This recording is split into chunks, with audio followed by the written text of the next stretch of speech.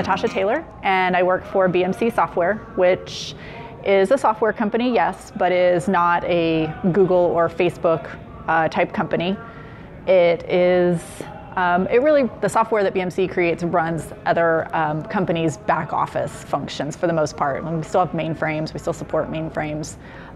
So our employees are a little different mix than you would find maybe at a more traditional software company. They're a little older, the technology is a little different, and the products that we produce are a little different.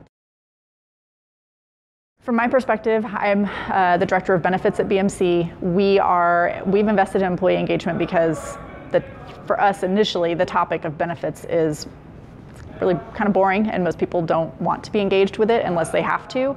So we were trying to make it fun and actually educate our employees.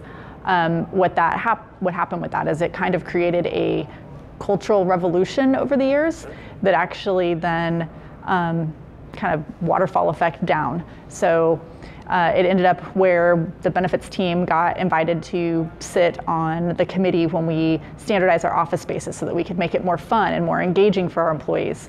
BMC does understand that I've had to sell this a lot to get my benefit stuff passed, is that an engaged employee is a more productive employee.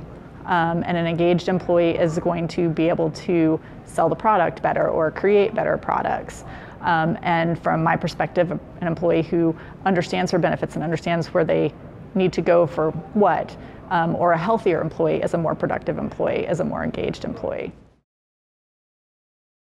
I think showing actually the engagement numbers, so I can bring in stats on productivity tied to a healthy employee or engagement tied to the health of an employee. And they look at that, but I really do think that our track record of showing how engaged we can get our employees to be in things when we make them interesting, when we make them fun, when we make them engaging, I think is really actually what gets our C-suite that, and I'm extremely persistent. I think that one of the issues that we're facing in our workforce is that our employees aren't the traditional employees that we've seen in the past, right? So our employees don't go to companies and work for them for 20, 30, 40 years and retire from them. Most new employers or new entrants into the employment workforce are staying at companies for a year or two, maybe 5. And then we're even seeing a further change where we don't get full-time employees now. Now we get contractors. So we've got this person who's an expert and we need them to work for us on this specific product, but they have 2 other companies that they also work for. So we're not getting them for a full 40 hours a week, and we're not getting all of their attention. So how do you reach those in people? How do you keep them engaged, and how do you make them want to do more work for your company?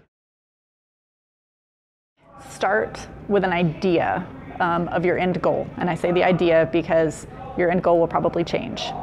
And then the most success that we've had is when we've made things fun.